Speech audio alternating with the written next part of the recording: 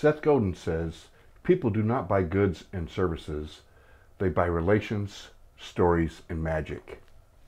So I really found that to be true. Is so much, almost every single purchase out there is done for an emotional reason. Sometimes we do it for an emotional reason, but then we try to justify it with logic after.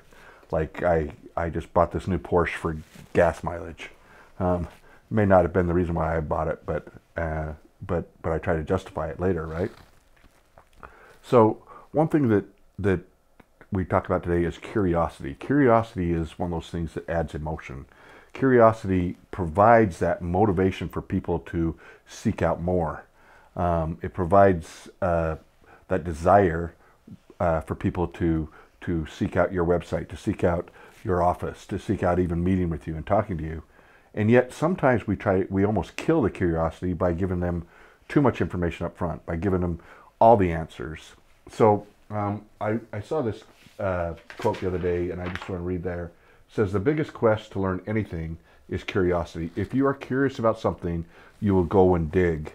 So if we had people that were going and digging to try to find out about your business, try to find out about your services, the things that you offer, how great would that be? Well, you can do that by adding some little tools in place that will make people more curious about what you're offering. I have a good friend of mine who was an investigator for the BFRO, the Bigfoot Research Organization.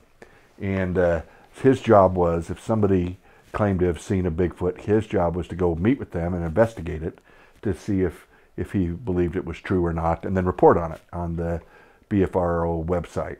And so anyway, he and I would have lots of talks. Whether or not you believe in Bigfoot or don't believe in Bigfoot, or just have a whole lot of fun about the excitement and around it like I do, I want you to think back and think how much money has spent on this subject alone.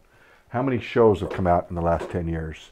How much merchandise, how much shirts, hats, going squatching, all this type of thing that has gone on and put out there, and it's a ton. And all that is based on people's curiosity about the subject, right? So then we come back and say, okay, with whatever product and service you're selling, how do you build that curiosity? How do you put things out there that will make people want to seek you out instead of you always seeking out new customers? So part of that has to do with stopping yourself from giving too much information, stopping from listing every possible attribute that your service or product provides, right? List a few to whet their appetites, but then provide them the opportunity to seek you out. So one of the things that we've looked out there and seen is when people will say, hey, it's a secret recipe involved with this. Like when I was growing up, the sauce on the Big Mac, the special sauce, was a secret recipe that people would try to find out about. But it made you more curious that, hey, this one has a special ingredient, something special that the other places don't have, right? Even they used to talk about the secret recipe behind Coca-Cola and how it was in a vault somewhere protected or whatever.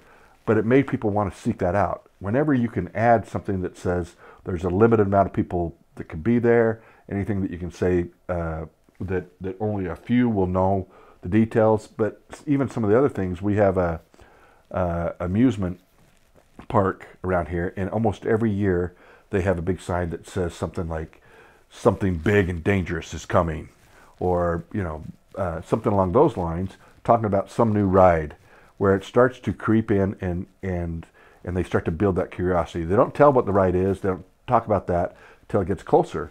They want people to start thinking, start looking forward to this thing coming out.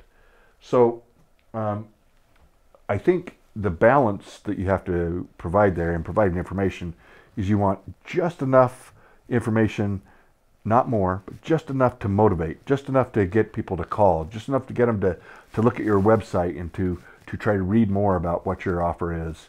The cool thing about that is when it's an effort on that they put out, they become invested. They become excited about what your company provides, your product or service. And that is so much better than dealing with people that you know, you might get them to sign on the line, but they don't know if they care or not about what your company provides.